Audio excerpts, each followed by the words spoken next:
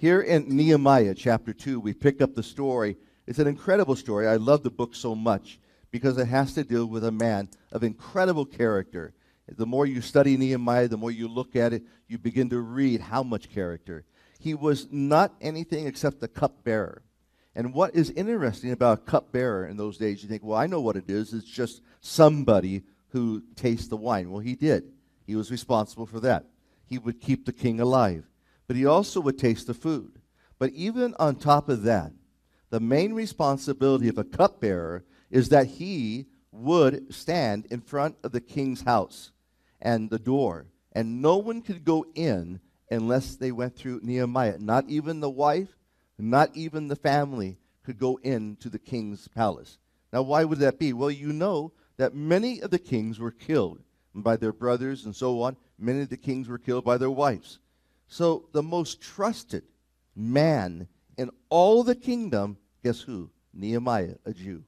So here is kind of an interesting thought. Daniel, the same thing. He had an excellent spirit. And you remember he said that I have the purpose in my heart that I'm not going to eat that meat. And because he purposed when he was 15 years old, he was able to stand in the lion's den when he was 90. So if I'm going to stand when I'm 90 years old with a lion, it's because of what I did when I was 15 years old. He purposed. They didn't like it. But he said, listen, at the end of 10 days, you will see that we're 10 times better and 10 times wiser. And so the eunuch of the king's palace said, okay, we'll try it. And sure enough, they brought Nehemiah, Daniel, and he was 10 times better. And so Daniel went from kingdom to kingdom to kingdom. He went from Nebuchadnezzar's kingdom to, you remember, the Medo-Persians' kingdom, Cyrus, Darius. He went all the way up to Belshazzar's kingdom. So he went through 4 kingdoms, and here's what they said about him. We're not going to find anything that we can find against him unless we come against his God. And Daniel was a man who prayed, and that's what they went after. And so when the edict was written by Darius that he would once again throw anyone who would pray to any other buddy but him, then he realized the mistake he made. So they threw Daniel in that lion's den. The next day, Darius came and said, King, or Darius, or Daniel, are you alive? He says, oh, King, live forever. The God whom I serve continually, he has sent his angels to watch over me. And all of a sudden, we begin to see a pattern. Caleb had an excellent spirit. At 85, he could begin to climb a mountain and outdo any kids at all. So there's a thing about this excellent spirit. It means that you are filled with the anointing of God, that the work of the Holy Spirit is all over your life, and that all of a sudden, if you're dating, you're not messing around trying to touch her or trying to mess around, see how far you can get.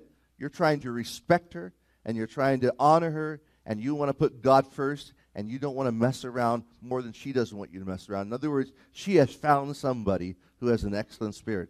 Every other guy is into one thing, and that's it. And so all of a sudden, you think, well, why did I end up with this guy? Because when you were dating, he treated the waitress horribly. He was on his best behavior, but he couldn't do that right either. And so you got what you got, and because you looked on the outside. We could never pray this prayer. God, if it's not your will, take him out of my life. No, can't pray that prayer. God, he's finally the guy I want. Well, then pray the prayer. Well, God, you always take away the things I give you. Well, great. Let him do it one more time. See, why are we afraid of giving God everything? And what happens is we think, no, this one, I'm going to make a decision. And do you realize the mistake you made? What about Hezekiah? God said to Hezekiah, you're going to die. Get your things together. And what did he do? Did he trust God? No. He turned over and wept and begged God with all of his heart. God, please give me 15 more years. And guess what? Finally, God just said, okay, I'm tired of your weeping. You're crying too much. You're a king. I can't believe this. So you have 15 more years. What did he do in those 15 years? He did 2 major things that just messed everything up. Number 1, he had a boy named Manasseh. And Manasseh was the guy that cut the prophet Isaiah in half. That's not a good thing. Secondly, one day he opened the house of treasury up to Nebuchadnezzar so he could see what was inside the house of God. You see, because of those 2 acts, all of a sudden, Jerusalem would now be under attack because of his foolishness. When it's time to go home, guess what? You want to go home. You don't want to beg God, plead with God, or stay longer with God. You want God to do what he wants to do. Nehemiah, the same way. He's a cupbearer in chapter 1. In chapters 2, all the way through chapter 6, he's going to be a construction guy. He's going to build the walls. Now, let me tell you how incredible this is. He built the walls around Jerusalem. If you guys are carpenters like I am, 52 days it was done. That is almost impossible. To build a city wall in 52 days. And it says Tobiah and Sanballat, they were completely bummed out. How did he do it? He had everyone working. The kings, he had the priests, he had the scribes, he had every single person doing the work. And guess how he did it? He made everybody work in their own backyard. So if you were doing your backyard, you were doing it, and all of a sudden your wife said, hey, honey, that little crooked, isn't it? So you have to go back and straighten it out. And then all of a sudden, I live next to you, and so all of a sudden I finally realized, well, your brick has to overlap my brick, and so we have to work together. And then over here, Dave's over here, and he's trying to do it, but he got sick. So guess what? You and I had to go over here and help David. We built our walls, and they were the most magnificent. Someone else said, hey, I think I'll put a waterfall on my wall, you know. And they built this wall, and they did it for the glory of God, and the walls were connected in 52 days. But he taught them how to work. And he also said, I didn't take what belonged to me, the money. At that point, I became a builder. I had right to be a governor. But I didn't take the money. I slept with them. I ate with them. We had one sword, and we had a trowel. We worked, and we fought, and he taught his people how to do it. And so we see, and then verses chapter 7 all the way through 13, he became what? A governor. So you could say in chapters 1 through 6, he rebuilt the walls. Then in chapters 7 through 13, he reorganized their lives. And what do I mean by that? He got into their life. He made them break up because they married women outside of the Jewish faith. He made them reorganize their life, and he brought back the glory of God. This guy was incredible, but he was a cupbearer. And so the last thing you could do is you did not want to get the king upset. How important was it? Well, let me say this. Daniel said, from the going forth of the commandment to rebuild and restore the walls shall be what? 170,880 days. So, from March 14th, 445 BC, when Xerxes told him to go, to the day that Jesus Christ came in on a donkey, 32 AD, was exactly 170,880 days. In other words, it was like 69 weeks or 69 times 350 or 360 days in a year, Babylonian calendar, and it was to the date. So it started from that day he went into the city. And one last thing before we dive in, he was 900 miles away. So he was having the time of his life until one day the brothers came, and his own brother came and said, hey, have you heard how bad it is in Jerusalem? Ezra went to rebuild the city, or rebuild the temple. Zerubbabel did the same thing. They rebuilt the temple. But then it'd been a few years. So Nehemiah found out, though the temple was built, the enemy was coming in. And the people were going outside intermarrying. So you had this lack of separation. Nehemiah, his burden just began to go crazy. So he didn't know what to do. And here is probably the golden nugget of all nuggets. In chapter 1, when all of a sudden he hears the news, it was at the beginning of the year. In chapter 2, where we're going to read right now, 4 months later. So guess what? This is the heart of this man. For 4 months, he prayed, he fasted, he wept, and he mourned. Those 4 adverbs, he's just saying, bam, bam, bam. He mourned, he fasted, he prayed, and he wept. So guess what? When it was time, he was ready. So I want to teach you why you want to learn how to pray. And if I could do my kids again, I'd teach them how to pray. I think I was a good dad. I don't think I taught them how to pray the way I want to. Even now in our church, on Sunday night, we're praying as a congregation. And every day at 3 o'clock, we pray as a church. And that has changed our lives. So if I had to do it again, I would teach my kids how to pray. Why? Because teachers are a dime a dozen. But those that can touch God, those that can communicate to God, those who understand what it is to speak to God, those are the ones that God's going to do great exploits through. And so it's so important to understand this. And so if you're going through a tough time, I'm going to ask you to give it 4 more months. If you're thinking about divorcing your spouse, I want you to wait 4 more months. If you're thinking about quitting your job, wait 4 more months. Because I want you to make sure you're right on tune and not in the flesh. And so we're going to see this in a very profound way of what he did. So the character of Nehemiah comes out. He was a cupbearer, as I mentioned to you before. And we find out that the king said 3 questions to him. Xerxes, number 1, and verses 1 through 3, he questioned, why are you so sad? That's a bad day, because the king could kill you if you made him sad. Then in verse 4 and 5, the question, what is it that you want? In other words, this king was really good. What is it that you want? Tell me. And then number 3 question in verse 6 through 9, how long is it going to take? So this king was really together. Tell me how long you're going to be gone. Are you going to come back? Yes, I am. But during these 4 months, it was not a time of waiting. It's a time of preparing. And that's where I believe Christians make a big mistake. They're waiting for God to do something. I don't think that's where it's at. I think you have to start preparing. When your heart's ready and that woman's heart's ready, God will bring the 2 of you together. But he could be speaking to her and you're not ready because you're just waiting for God to do something. Well, hey, guess what? You better be preparing. Or God could be preparing a job for you and God could be preparing the work for you. Or the ministry for you and God preparing your heart. And when God sees it time, then he brings it together.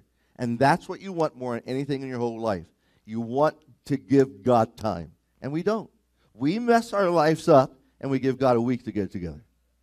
Just give God time and space and you cannot believe what he can do in and through your life.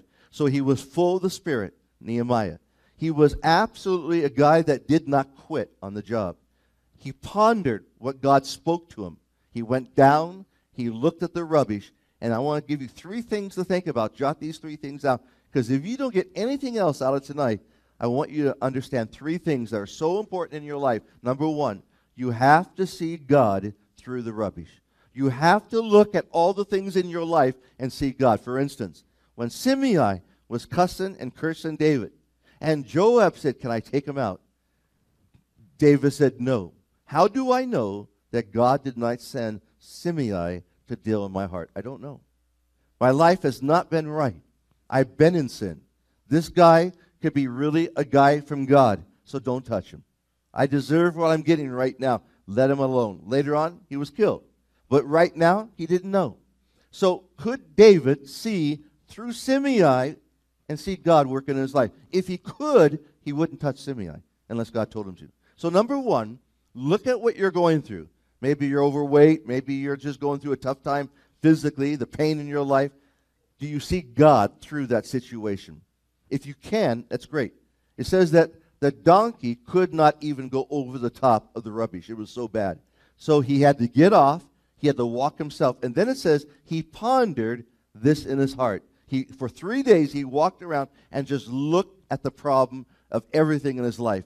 And that's exactly what happened at Jericho. They walked around, they walked around, they walked around for 7 days. On the last day, 7 times, 13 times.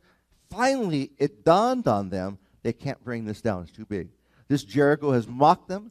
This Jericho has embarrassed them. If it was going to come down, God was going to do it from inside out. And that's exactly what happened. So you've been trying to tackle this thing, destroy this thing. Maybe it's pornography. You've been trying to deal with it. You can't do it. No, you can't. Why? Because you are into the realm of a supernatural evil. So it's going to take a supernatural work of the Holy Spirit. And it's going to take God in you to give you the strength to walk away from it because you're in bondage. And while you weren't paying attention, Satan began to wrap it. And your brain took it further and further, and your lust took it further and further. Now you want to get out of it, and you can't. So what do? Well, you can get help. That's great. Or you can bow your knee and ask God to fill you with the baptism of the Holy Spirit. And now you're going to attack it in the realm of the Spirit. Because the moment you bow your knee, heaven's going to go crazy. And the moment you confess, heaven's going to go crazy. Now you're going to be able to attack this thing in the realm of the Spirit because it won't come down. It will not come down. It's like a marriage. You cannot figure your husband out. And I can't figure my wife out. I just can't. I mean, I got married to her, remember, in 1 week. So I walked up and said, hey, are you going with anybody? No. Do you like anybody? No. Will you marry me? She goes, sure. So I called my mom, and I said, Mom, I'm getting married next week. Well, Stephen, what's her last name? I said, I don't know. I didn't ask her. My mom said, "Are you on drugs again?" "No, Mom." Well, it worked out. Don't do that, but it worked out. And so, that's not the best way to do it. But we've been together, but we had to learn certain things in our life. So here he's saying, number one, can you see God through the rubbish? Number two, you ready? Number two, can you see God through people? That means that you can see God through your wife. Well, I don't know. We got in a big fight the other night. No, can you see God through her? The Bible says don't go to bed with wrath on your heart. Make sure you kiss her. Make sure you tell her you love her. Well, you know what that's like? I know. It's like jumping out of an airplane at 30,000 feet with no parachute. You're going to die. It's hard. But, it's just true. Humble yourself. So, can you see God? No, I'm so bitter. I can't forgive. Well, that's interesting. So, people who can't forgive, people who are bitter, basically don't see God in their life. They see what these people have done. Well, what about this? What about, yes, they've hurt you, but their life is miserable. And you have the freedom to set them free, and you won't. You think God's going to be upset with you? Absolutely. You are going to be thrown into the debtor's house. You're like the king that forgave that one brother. And then he went out and grabbed somebody else. And when the king found out that you were unloving, he went and got you and threw you in prison. Be careful. And then thirdly, he was able to see God in government. He was able to look through the trash and the lies and everything else and see at the end of the government there was a King of Kings and Lord of Lords coming. So I'm able to go to bed at night. I know too much, but I'm able to go to bed because I know one day Jesus Christ is going to come. Secondly, I know that behind my wife and all things she's gone through, there's a God that loves her and loves me. And thirdly, I know no matter how much rubbish there is in my life, God is wanting to show me something, and I have to see him. Same thing with the boat. He put the disciples there to teach them a lesson. What was the lesson? They had to see God. So in that storm, he didn't get in the boat. He stood there so they could see who he was. Secondly, he spoke to them. So God wants you to hear him, and God wants you to see him in the storms of your life. Otherwise, what's the purpose of a storm? And by the way, didn't he say, go to the other side? Didn't he say that? That's the word of the Lord. God told these disciples, go to the other side. That is God's word. How can you sink if God told you that? You see, God told them, but they didn't believe the word of God. That's the problem. So here is a guy, Nehemiah, that had everything going for him, and he had this incredible heart, and he finished well. 52 days he was done. Gehazi, he didn't finish well. Solomon, he didn't finish well. We know pastors, they don't finish well. Well, I want to finish well. That's important to me. So let's take a look at Nehemiah. Four things I want to teach you this morning that I think are really, really, really important. And we find 4 words I'm going to give you. Number 1, a word you know so well, patience. How many of you have patience? Don't raise your hand. Patience! Why does your wife tell you 10 times to do something? Because you don't listen. So she has to tell you 10 different ways, Do this, do that, take out the trash. Well, she has 10 ways to tell me to take out the trash. Why? Because she knows I'm not listening. So listen. It's easier. Second word, persuaded. Are you persuaded? Are you absolutely persuaded that God's for you, not against you? Do you know that his thoughts are for you and not against you? They're not evil, but they're good to an expected end. Do you know that God does not withhold unless he's more gracious at the end? Do you know that God's thoughts for you are more than all the sands of the seas? Do you know that when you look in heaven and see the clouds, those are the dust of his feet? He flung the stars into existence. He measured the universe with his right hand. Look it up. A span. What's a span? 9 inches. If you're a carpenter, 9 inches. 18 inches. And then the reed was 10 foot tall. So they grab a reed, that's a 10-footer. They do a cabinet, 18 inches. That is 9 inches. He measures the universe with 9 inches of his finger. I like this one the best. He takes his right nostril, opens the Red Sea. This is a big God we're talking about, But our God can't do nothing. He's not for us. Because cancer gets capital C and Christ is nowhere. But I had cancer, small c, Christ is a big capital. You see, when you look at this, you begin to realize it. So let's look at it. And then number 3, you have to prepare. Are you prepared? And number 4, are you persistent? Steve, how are you going to pull this together? I'm going to show you. It's really kind of fun. It's all in verses 1 through 9. Let's take a look at it. Number 1. How do I deal with obstacles? Number 1. How do I deal with them? Say, put your kids in there. Put your marriage in there. Put your business in there. Put your church in there. Doesn't make a difference. How do I deal with my physical health, spiritual health? Does not make a difference. By being patient. Number one lesson, you have to learn patience. Look what he says in Nehemiah chapter 2, verse 1. It came to pass in the month of Nisan, April, 4 months after what he said in chapter 1. In the 12th year of Xerxes, the king, that wine was before him. I took up the wine, gave it unto the king. Now I had not been before time saddened in his presence. In other words, he had been able to keep it somewhat together. He was quiet before God. But notice the first thing he did.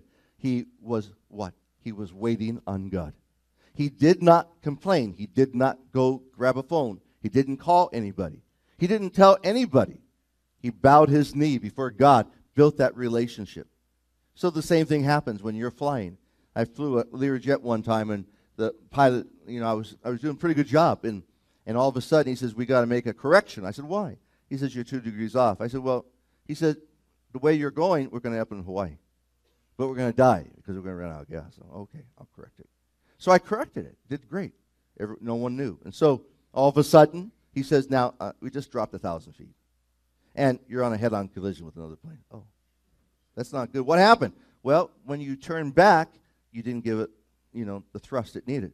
And so as you turn, the drag dropped it down. So I brought it back up, but I went too far, 4,000 feet.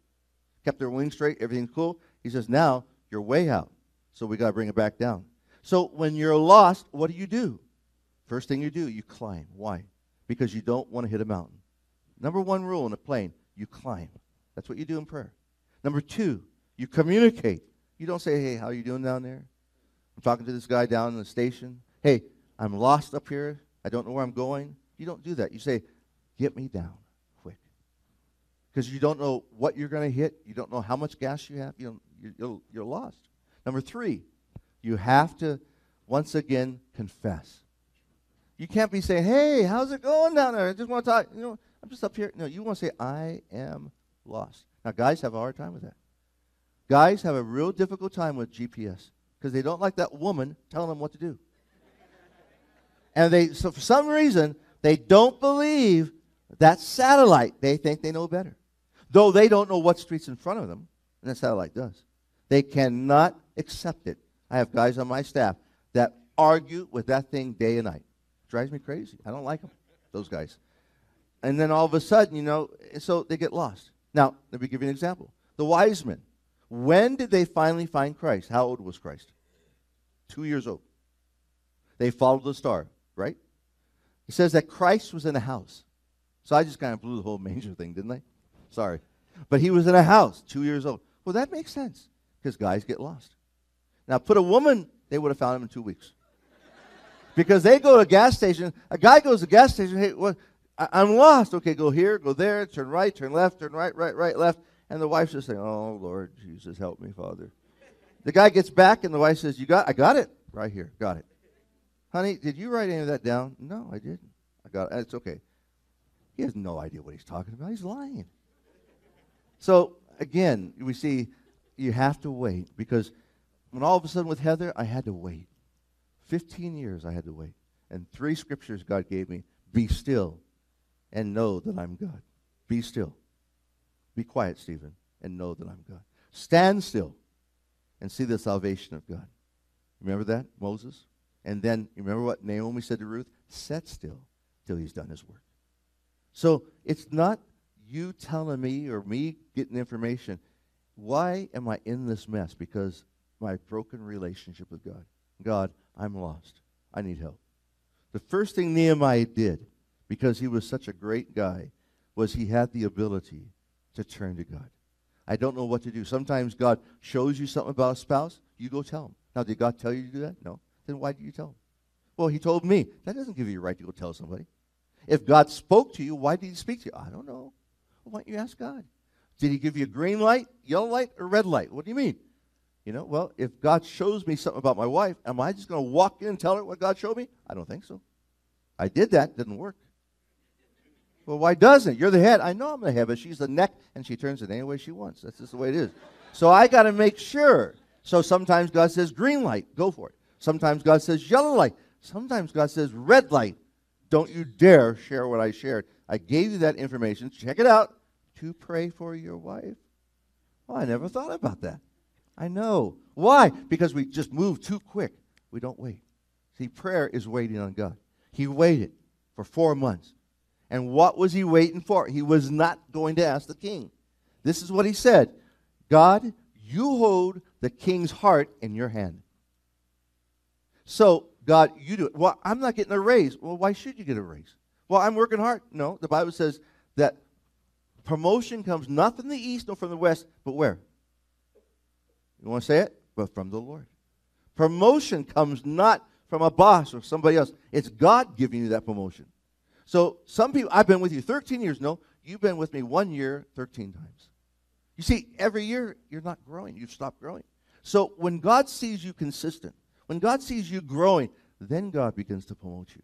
But he's looking for that excellent spirit. So prayer, it says in Isaiah 30, verse 15, for thus saith the Lord God, the Holy One of Israel, in returning and rest shall ye be saved, and quietness and confidence shall be your strength. But you said nay. So where's your strength? You're going to mount up the wings of eagles and what? Fly. You're going to run and not faint. You're going to walk and not stumble. In other words, they that wait. Why are you waiting? Because you don't know what to do. You thought you did, but it wasn't right. But the moment you bow a knee, heaven goes crazy. Because now you're looking for a supernatural answer to a situation. And remember, Satan only attacks in relationships. And we don't wrestle against flesh and blood, but against principalities and powers. And he comes and he tries to destroy our marriages and our relationships and our guys and girlfriends and whatever it might be. He wants to destroy us. So we need to wait on God. In Psalm 27:13, I had fainted unless I had believed and waited. And then one more in Psalm 37:34, wait on the Lord. Keep his ways, and he shall exalt thee to inherit the land. When the wicked are cut off, thou shalt see it. Wait. Secondly, not only did he wait, but secondly, check it out. How do I deal with these obstacles? Being persuaded. Look at verse 2 and 3. He was persuaded. Wherefore the king said unto me, why is thy countenance sad, seeing thou art not sick? Interesting. This is nothing else but sorrow of heart, Nehemiah. Then I was very afraid, and said to the king, let the king live forever. Why should not my countenance be sad, when the city and the place of my fathers' sepulchres lieth waste, and the gates thereof are consumed? You see, he did not lie. He did not hold back. He was absolutely persuaded this was the moment he was going to speak. Why? He had been praying for 4 months. When you are praying and you're asking God to open a door, guess what he does? He opens a door. What I have found out is people, when they see that, they don't want to do anything. What are you going to do? I don't know. Well, what are you praying for? I don't know. What would you like God to do? I don't know. Well, why were you praying? I don't know. We're going to name you I don't know. You know, it's like, you know, or all of a sudden you've been asking God to do something and the phone rings. Would you like to change your job? I don't know.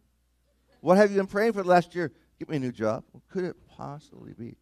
Or what did Moses do when he was to go through the Red Sea? He's praying. And what did God say? Now's not the time to pray. Now it's time to move. You see, he was out of balance. Sometimes we should be moving when we should be doing that, but we're praying. Sometimes we're praying, we should be moving. Sometimes we're moving, we should be praying. In other words, you can't be in the perfect harmony until you are together with God. It's a real simple study. Well, Steve, what's the problem? Why am I always out of whack? Because you're not in whack with Christ. If this is Christ and this is you, what's the cross? When God wants to go this way, you don't want to go. So you can have all these wrong relationships, but is it the person? No. Is it you? Yeah. Will it ever be the church? No. Will it ever be my wife? No. It'll always be me. Why? Because if I get right with God, everything else turns straight. It's there. It's right here. Against you and you only have I sinned. So it's not other people. It's me. Either I'm not communicating, or I'm not standing, or I'm not doing this thing, but I'm letting this stuff eat me up. That's not what you do. You go before God. You wait. You seek. You pray. You fast. You're serious. You're in desperate need for God to work. And secondly, you're persuaded now. Why? Because all of a sudden the king says, what's wrong with you? The king answered you. 4 months. And did Nehemiah see, oh, I'm afraid? No, Nehemiah, you've been asking God to speak to the king, to speak to you. Guess what he's doing? See, we're not real tuned in spiritually. And guess what he says? Yes. He says, how can I be any other way? I'm kind of bummed because my people are destroyed. And that's a good answer. Number 3, so powerful. Number 3 goes on to say, how do I deal with obstacles? And here it is. Number 4 is the biggest point. Being prepared. I don't understand. When you begin to pray, God begins to prepare your heart. What do you mean? Well, when you are quiet before God, God begins to speak to you. I have a book I carry around, my journal. I write everything in it. God speaks to me, I write it down. I read my Bible, I write things. I never go anywhere without my journal. And because it is the moment where God begins to speak. And so here, all of a sudden, it says, pray without ceasing. So I've been praying without ceasing, but all of a sudden I'm praying, but who is God changing? Tell me. Is he changing the king, or is he changing me? Me. Is he changing my wife? No, I wish, but no, he's changing me. Because she comes up and she goes, where would you like to have dinner tonight? I said, oh, no, not this one. What are you talking about? I said, honey, can we talk about something else? No, why? Honey, I just don't want to talk about this. Stephen, what's wrong with you? Nothing, honey. Where would you like to eat tonight? And honey, can we just you pick it and I'll just go wherever you want to go? And she was starting to get mad with me. I said, okay, I want to go to Outback. I don't like Outback. Why do we have to go there? I thought you wanted me to pick it. Every single time it happens. So I said, I don't want to go down this road. Just pick it. So, it's like, but here's what God shows me.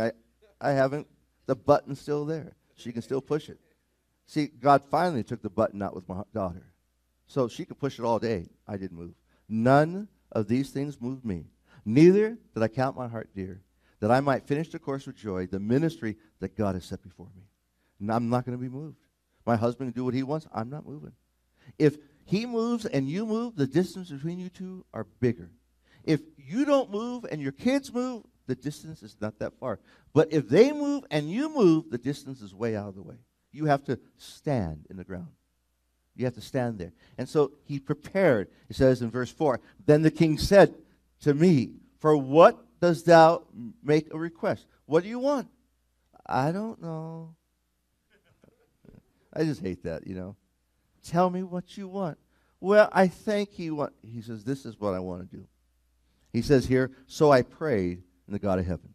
And Philippians 4:6, be careful for nothing, but in everything by prayer, supplication, with thanksgiving, let your requests be known to God. You can be very crystal clear. You can speak it with authority.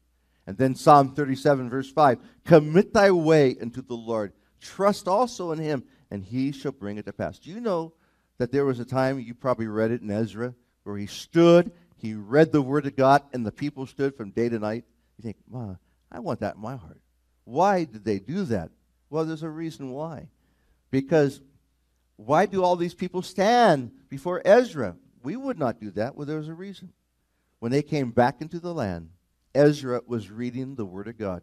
He came across the genealogy, he began to read. And every name, if your name got read, that means you own a house inside the city. And you got it back for free. So you think you stand there and listen to it? You bet your life you would. If you didn't hear your name read, you'd have to go outside the city and live.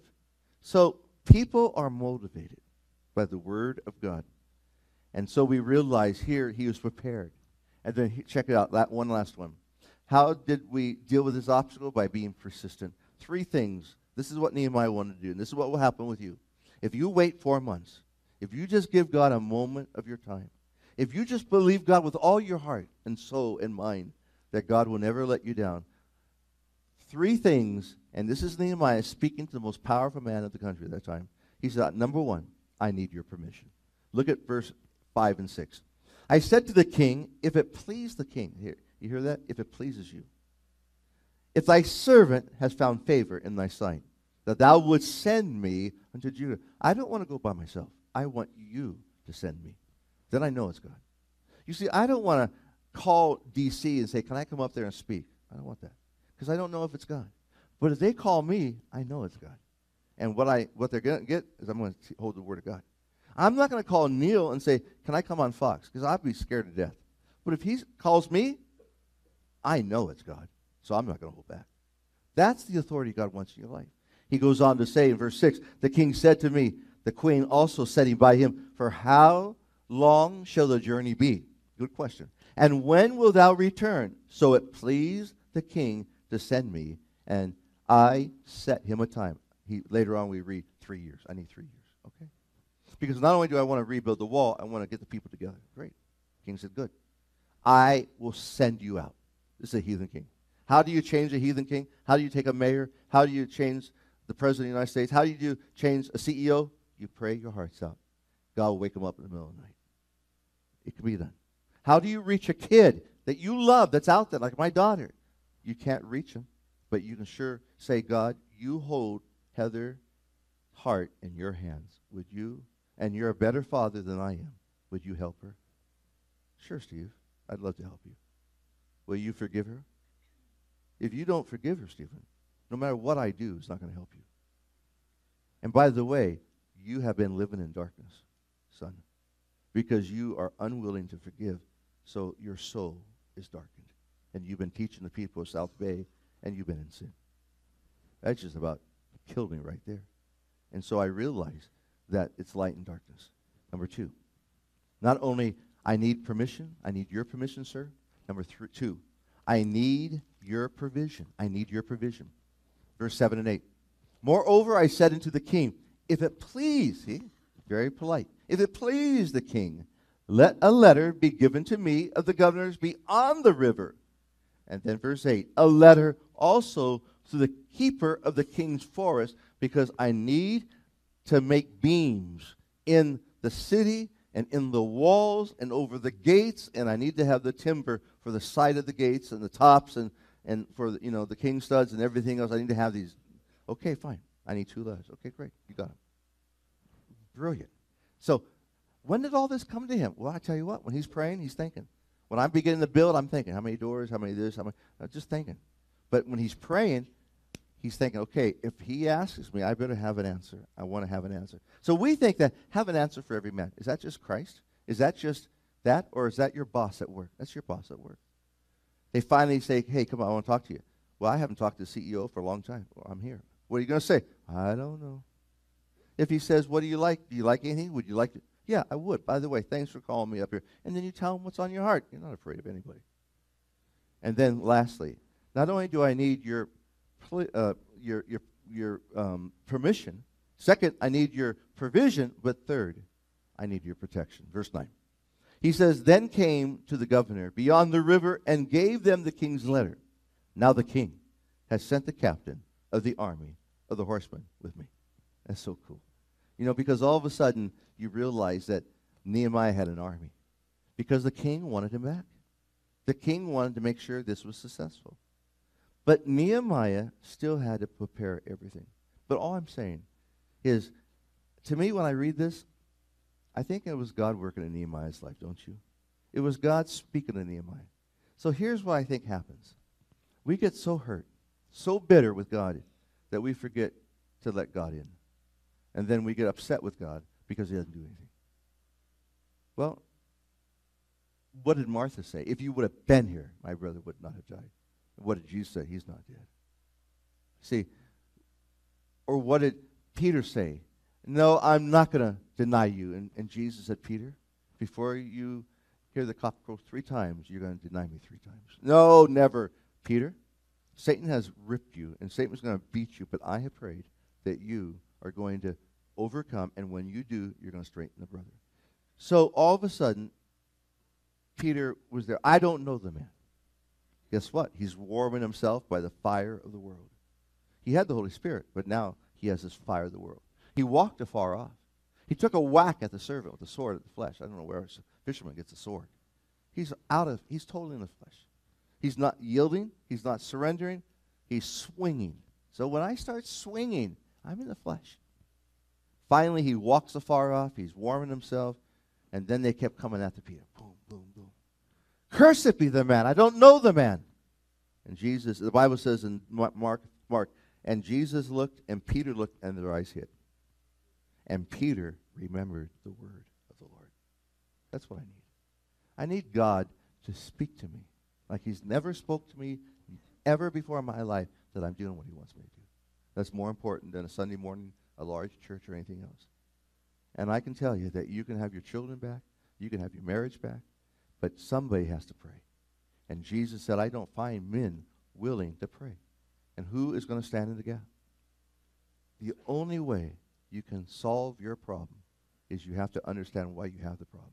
You got there because you were not praying. You got to get back. You have to be prepared. You have to be persuaded. Because we lose heart, we lose focus. We have no confidence. And here's what he says. I'll end it right here. If your heart condemns you, you have one greater, God.